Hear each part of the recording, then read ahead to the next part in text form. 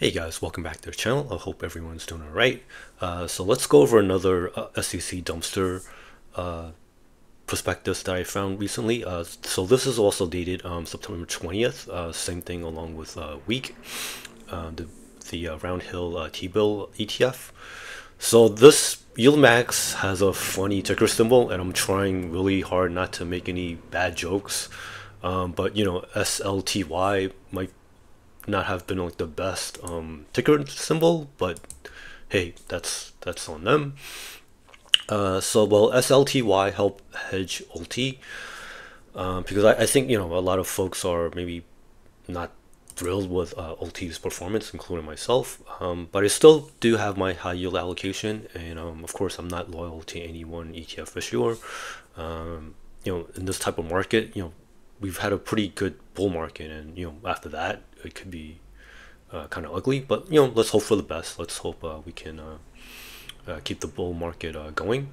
So of course, as always, this has not been SEC approved. So since it's September 20th, it's a very similar estimate as to when the SEC will approve this. So around maybe December 4th, because it says 75 days after filing. And then of course we still don't know what the expense ratio is, but I'm guessing it'll probably be like similar to ULTY, so probably 1.15% or somewhere around there.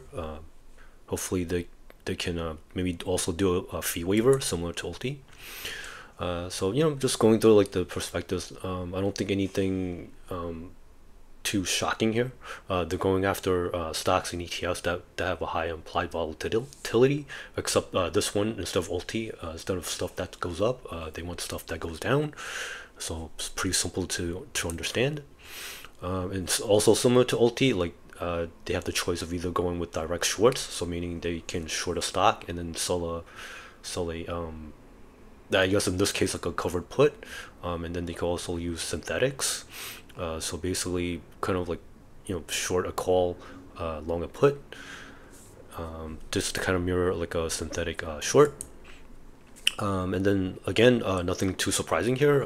Managers are Mr. J and Michael Venuto and Christopher Mullen.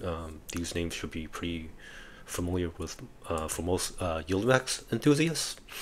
And then I think the probably like the most interesting thing for this particular ETF is that, or proposed ETF is that the option techniques. So the selling put, so you know, instead of selling a cover call, like you're basically selling a cover put. So I think most people are familiar with that. And then selling credit spreads. So this is be similar to what SPY-T and Triple QT what they're doing, probably. So like they're selling uh, a credit spread. So you're selling like one call and buying a call just above above it. And then you know, we haven't seen that used too often. And then also the next one is like the selling diagonal put spreads. Again, this hasn't been used that frequently, so I think it'll be interesting to kind of see, at least like in the beginning, to see what YieldMax does. There might be some good ideas in here that we can use in our own trading, but that, you know, of course remains to be seen. And then the same thing with cash secured call selling.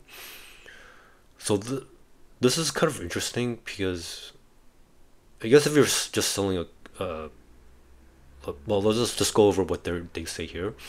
So cash secured call selling involves selling call options while holding enough cash to margin the short security at the strike price of assigned. So the strategy generates income from the premium received. So you know, that's kind of interesting. So I want to see how they do this in like real time. So and then also they also plan to do selling calendar put spreads. So again, I'm really interested to see how this all play out, especially in one fund. So like let's say they see like maybe they think Nvidia might be overvalued, and then maybe they also think medical be overvalued, and so on and so forth, to see how if they're gonna implement all of these strategies at the same time, or if it's like a pick and choose. Because I don't want this to become too messy, kind of like how ULTY was in the beginning. At first they did like regular cover calls, and then they switched to synthetic cover calls, and then they try to adjust like the cash balances like up and down, and that was kind of messy. So hopefully for this one, maybe they can learn from like some of the missteps from ULTY, and then kind of use that as like a learning experience to improve like some of the trades for SLTY. But this is just my opinion. Of course, like you probably need to always like, stay on top of your investments and your hedges. And I don't know if I'm like that excited, but I still wish them best, because I still want, I don't want YieldMax to like to get in like deep trouble. I think like they need to just like find new ways, or maybe put out some new stuff kind of like this, to kind of like get them back on the feet, because right now I feel like they're losing some market share.